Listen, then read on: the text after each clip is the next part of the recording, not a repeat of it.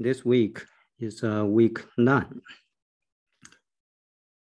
We should continue our part 7 sensors from page 16 to 59.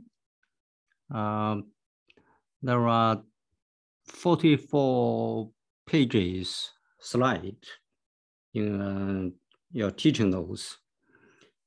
I don't intend to record videos for this part because teaching notes are very detailed. I'm sure you can read those teaching notes by yourself. During the synchronized sessions, we can go through teaching notes quickly.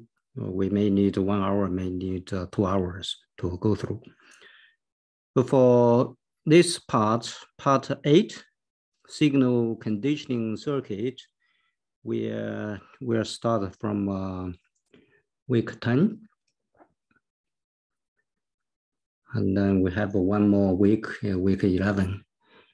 As according to university instruction, week 12 is a reading week. We can't give any new materials.